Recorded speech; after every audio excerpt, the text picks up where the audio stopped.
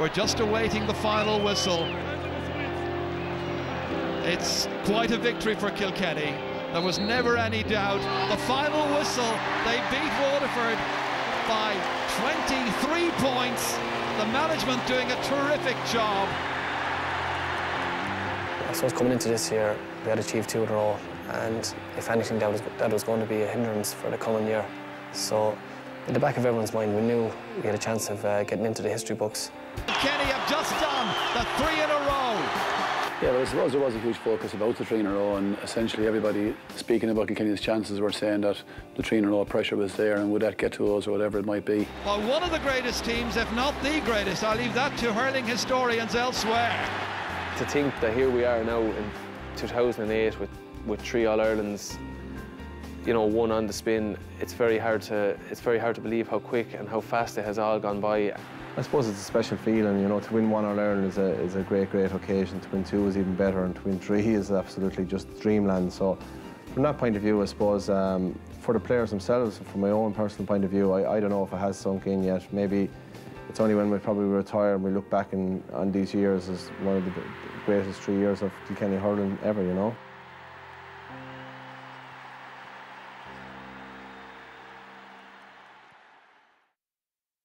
We have great players in Kilkenny, but you need to be able to gel them all together.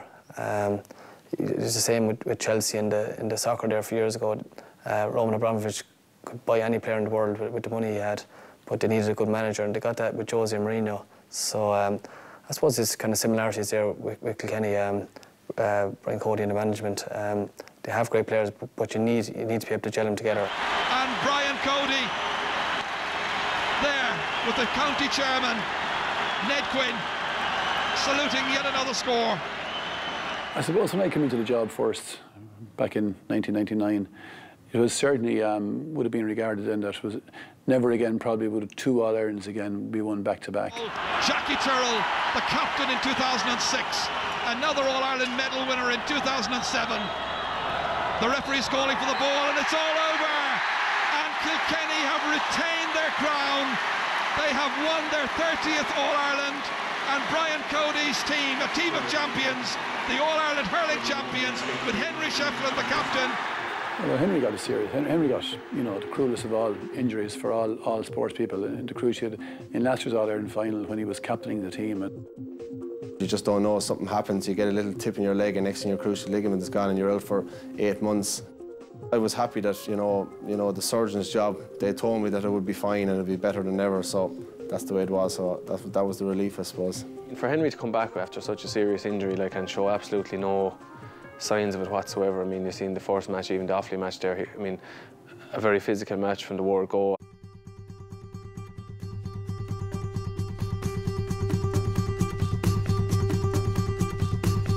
Broken down, Henry Shefflin coming across looking for his first score and putting it over the bar. What a comeback by Henry Shefflin. Some other managers probably would have, you know, not played me that day against Offaly, but Brian wanted to get me in there and get that first game under the belt. Up towards Ger Helian, who seems to have stepped out towards the 40. Brian Hogan, his marker, beat him to it. Coming in here is Derek Malloy. And Malloy lets fly, and that's over the bar. Oh. Well, we looked upon Offaly really as really serious opposition, and we put huge preparation and huge focus into the Offaly match. And the challenge that day in Portlaoise was very, very serious, and we were put to the pin of our collar for the whole first half. Brian Carroll in there to challenge Jackie Tyrrell. Succeeds. Now trying to turn him. Good work by Carroll. Oh, that is a superb score by Brian Carroll. Personally, I found the Offaly match this year, that was a very, very tough match. I found the start of that match very, you know, the first half was just absolutely hell for leather. Like, I mean, the ball was flying around, and, you know, we don't complain about the physical side of it. We were being hit from all angles. The forwards have come away out the field, and that's not good for Offaly. Certainly somebody has to stand around the square. We got a goal before half-time that kind of set us on the road. Goal! Calabar drives it to the back of the net.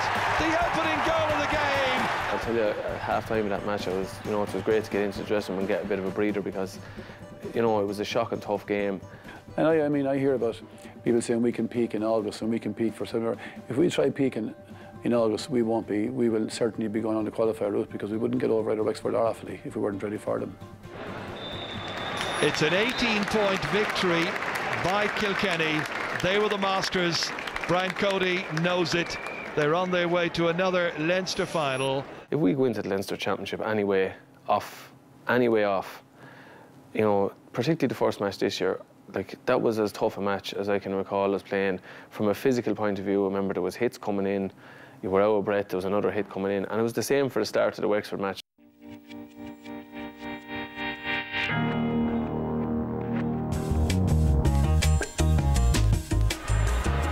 Tommy Welch, he's played everywhere and played with distinction everywhere. He's robbed this time by Willie Doran. Midfielder David Redmond this time having a fire, having a shot, and he fires it over the bar.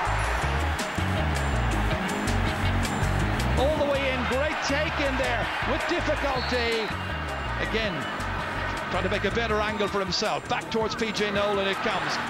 We knew at half-time it wasn't a nice place to be now, because we knew we hadn't performed, and I think we just said to ourselves that, look, everyone has to go out and look after their own position. We were probably running around a bit like headless chickens in the first half, so in the second half we just went out and played it basic, very simple, and again we got the scores. Getting the ball forward, down into the corner towards Eddie Brennan. Trying to steal a march in here. Power is available. Back inside towards Owen Larkin. Larkin trying to step away from trouble. Looking for a free. Back in it comes.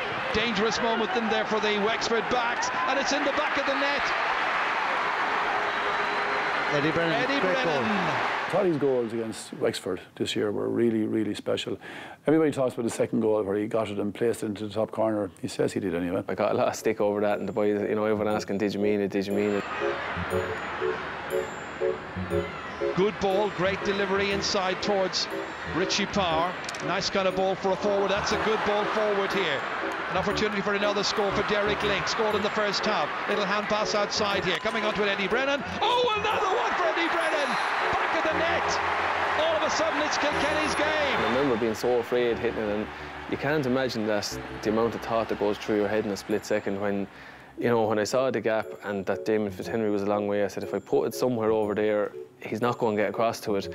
But I certainly didn't mean to put it, you know, off the crossbar and in. You know, that wasn't deliberate anyway, but I suppose to pick off a goal from 25 yards, 30 yards out off Damien Fitzhenry that was a special thing, because I tell you, he's not an easy man to beat. I actually think his first goal against Wexford this year was absolutely wonderful piece of skill. I had no idea how he did it on the sideline watching it. We needed a goal. I don't know how he got it in. I had to look at the big screen to see what he did.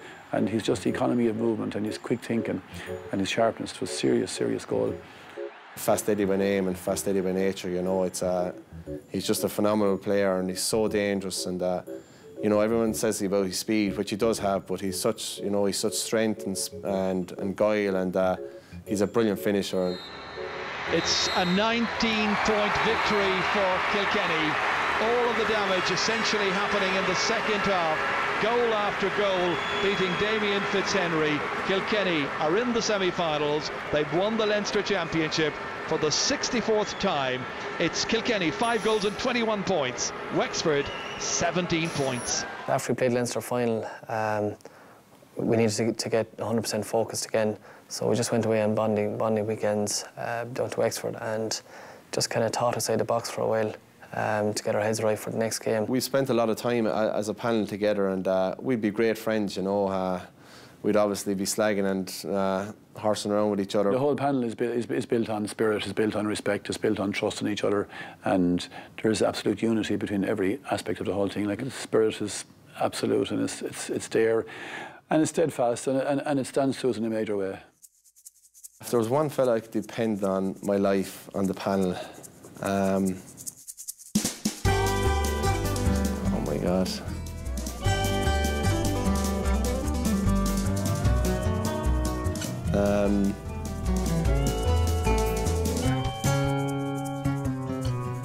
They're such lovely fellas. I don't know which one I'd pick. Maybe Eddie, because he's a guard. He might look after us best.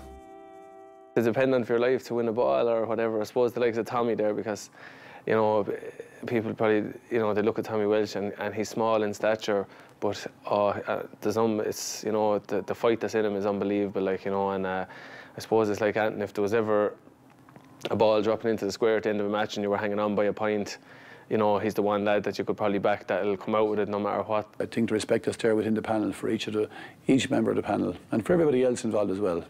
Selectors, physical trainers, medics, county board, clubs, the whole county.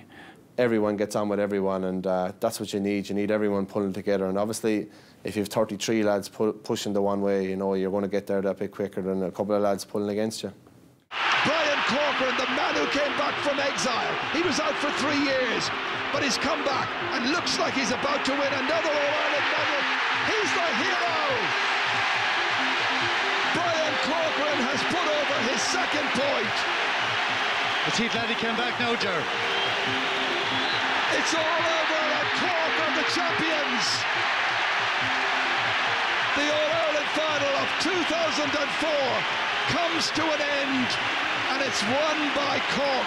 In 2004, maybe we thought too far ahead. Wexford beat us in the semi-final, Leinster semi-final, so that meant we had to go through the back door, which took us to Hull. By the end of the year, Cork beat us in the 2004 All-Ireland, so that was my first taste of an All-Ireland final at senior levels. It wasn't good, but I suppose they say you have to lose one to win one, or maybe lose one to win three, I don't know. 3 cheers for Kilkenny. We had been in the same situation, obviously, in 2004, and quite a lot of the players would have experienced it as well. And, you know, I really think the way it was that some players, it was real motivation for some players maybe who had failed in 2004 to win it. In the lead up to the Cork game, we trained very hard, but training is different. They were off playing matches, so we didn't really know what was going to take place on the day. Other players don't think like that. Other players just, you know, the championship is on, let's get in there and try and win as much as we possibly can. I think the team as a whole were very nervous because they didn't know what to expect.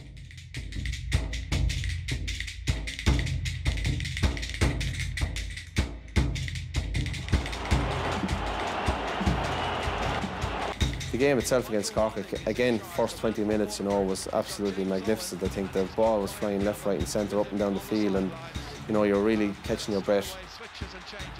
But we were hurling well. Cork were hurling well as well, but we were hurling well and we were moving well, so we felt good about ourselves, and we knew that we had a good chance of winning this game, you know. We'll expect Naughton to do a little bit of roaming. Great sense of anticipation. The match everybody has wanted to see for weeks now in hurling. The moment I thought that really changed the temperature for us, or changed the temperature in my mind anyway, was the first half of the Cork match. Tommy Welch was in his usual dogged mood, and he just, I don't know, he shoved one of the Cork players over the line and just went for him, you know. So when you see one of your own players being so aggressive and so fired up for a match, it really kicks home in your own mind, and that rubs off all the rest of the players. And I think Tommy laid down the marker there. I mean, the bit of shenanigans started on the sideline, and you know, I think himself and whoever, I think Cha and Brian Hogan and JJ, you know, they showed that we weren't going to be pushed around for a day. Big one down towards Martin Comerford against Dermot O'Sullivan. That's a good catch by Dermot O'Sullivan. Cork got a great score. One of their trademark scores, I think Dermot O'Sullivan came out and won the ball and threw it out to Sean Ogan. Sean Ogan went here and past me, left me for dead, and gave it to Jerry O'Connor, and I think Jerry turned around and put it over the bar, and the roar went up, and it was just frightening, you know. That's magical. It was really Cork at this stage. Look at the number of players in there in the centre, and it's Owen Larkin emerging from that group. It's a dangerous moment. There's a goal chance, and it's buried, and it's Owen Larkin who gets the game's first goal after 29 minutes. I think that score just kind of told us that we were there, and as I said, we were hurling well, and we were going to try and drive it on from here. What an absolutely brilliant finish this is. As the final whistle goes, it's Kilkenny who are en route to the All-Ireland final. Yet again, the dream of winning 3 in a row for this marvellous team is well and truly still in place.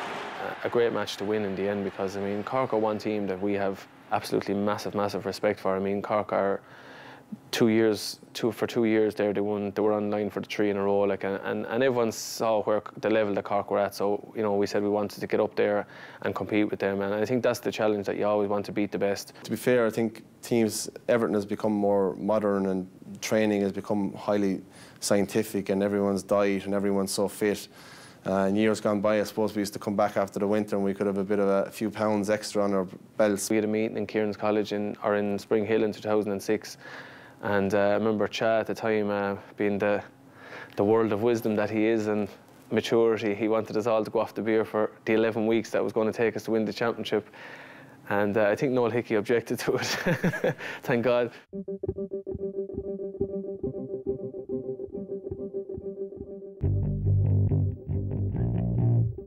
Waterford had bet us in the last couple of years in playing him in the league. So we were very cautious of it, and we knew if Waterford performed on the day that they'd have a very, very good chance of winning it.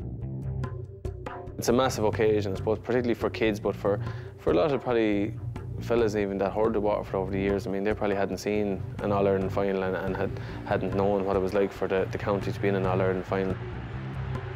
Well, I suppose Waterford have been among the top teams in the country for the past number of years. You know, they've come so close to getting to the final over the past 5-6 years probably, you know. Back in 2004 we had a great game with them in All-Ireland semi-final, and you know, they're always on everybody's lips, the team that if they could get to the final, they'd win the final. Yeah, we were very nervous about Waterford because I suppose in years gone by, you know, Waterford might have lost the semi-final when they got to that stage, and to be fair, they'd be the first to say themselves they hadn't played brilliantly to get to the semi-final. But when it came to the semi-final, when it came to the crunch, you know, they had a bit of difference. We realised as players that, look, Waterford are on a mission this year, and they were very, very focused, and that's why they won that semi-final, and they were very focused coming up to the final. The flip side of that is that you have to worry about yourself and worry about your own performance, and we kind of, you know, we knew we had to be in the top for a game to do that, and I think we were. And Kilkenny, people forget the pressure on Kilkenny to win 3 All-Irelands in a row, to overtake Cork with the most All-Irelands of all time. And there was great expectation all over the place about Waterford's chances and that. But all we could do was just go ahead and prepare and get ourselves ready as normal, and, you know, physically, mentally ready the whole way. Just look at the setting. The waiting is over. Waterford fans have waited 45 years. They waited 49 years to get their hands on the McCarthy Cup. Will today be their day? They are rank outsiders, the hottest of favourites. Kilkenny bidding for 3 in a row.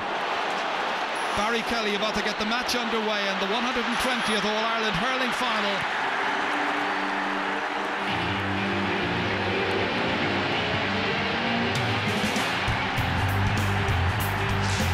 I think the point I got in the All-Ireland final this year was probably one of my, you know, favourite scores, because if it had went mile wide, they'd been roaring at me, what are you at, Henry? Henry Shefflin, and he's getting some mileage there against Kevin Moran, and Moran will really have to tie him up big time. I was probably 70, 80 yards out, and I just hit it, and I knew the minute I hit it, it was gone, you know. It was just so pure. It's probably the first nail in Waterford's coffin.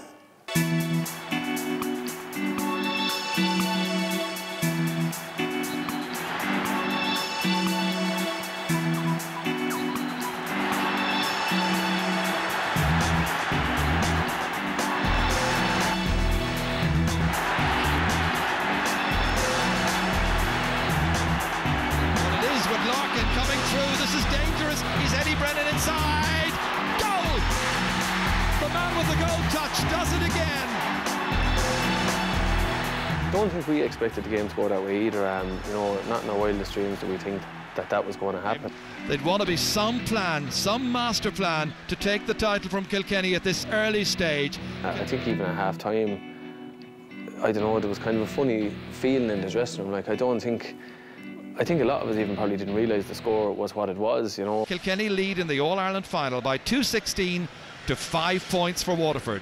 We were so focused, even at half-time, I didn't realise how far we were ahead. I think we were 17 points ahead or something, but I didn't even realise that. And the plan was just to take over the second half, the first 10 minutes, and just to make sure. We got great scores, and the way the game went was like a dream for us, really, you know.